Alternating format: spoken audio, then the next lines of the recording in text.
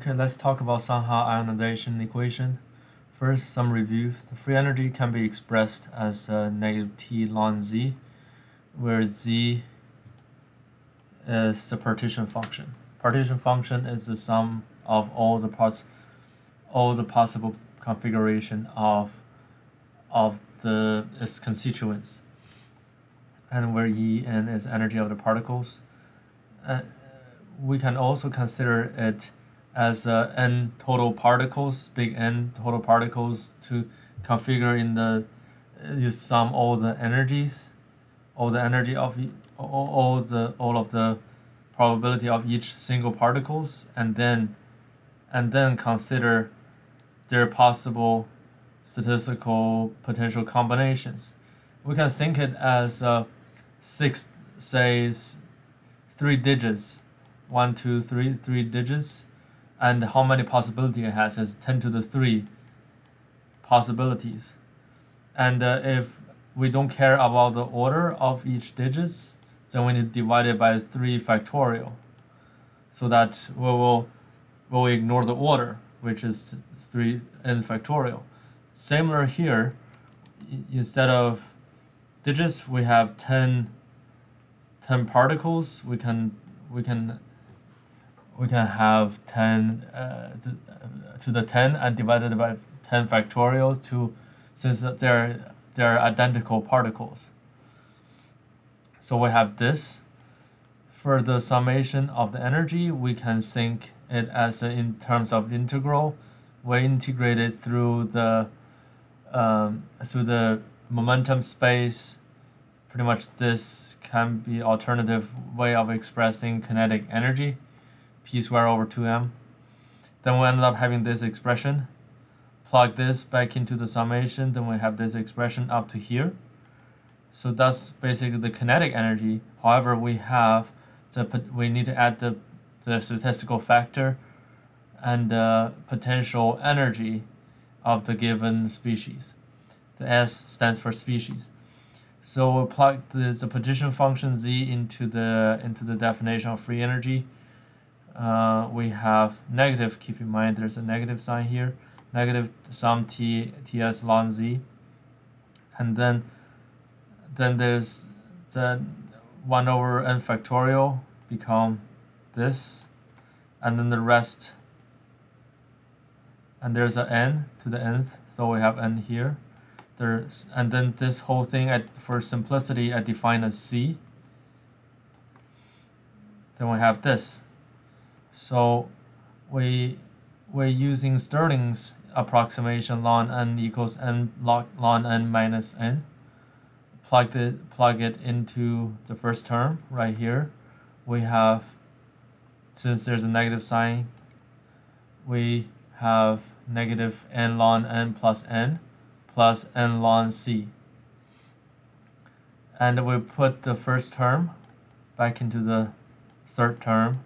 So we pretty much have c over ln c over ns.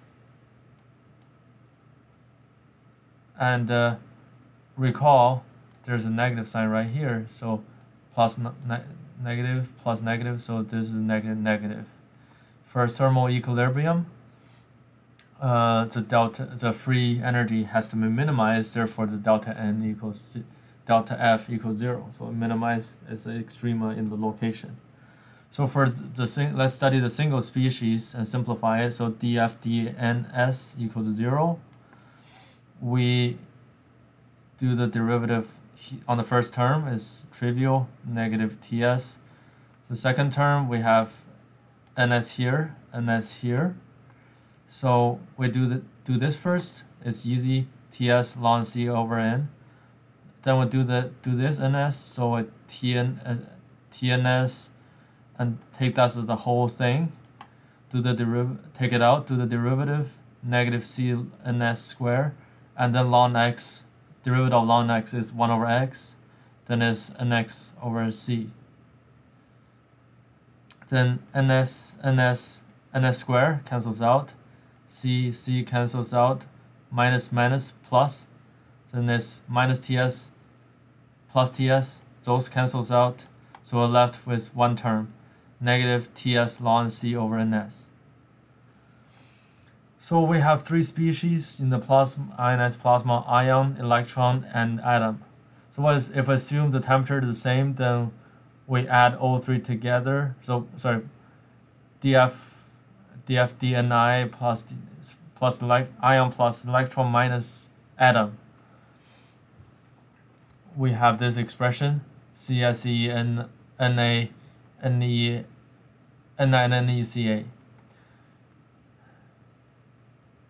Since in the C right here we have V volume, so pretty much volume, there's a C is proportional to volume, so we have Ni over Vi, sorry V, then we equals Ni.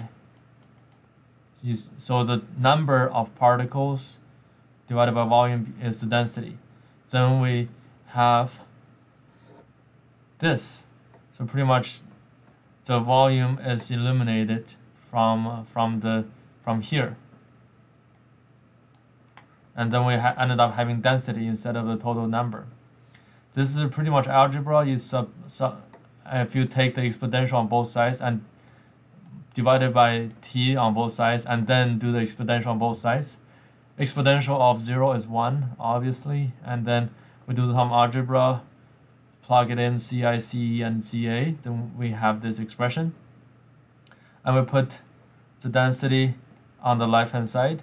We're left with this expression. So we know that the potential energy, so we can think the potential energy of ion and electron minus the potential energy of the atom will be the ionization energy. You can think the electron first was atom, and then the electron escaped. Then we have electron will have bigger potential energy. Therefore, that difference is ionization energy.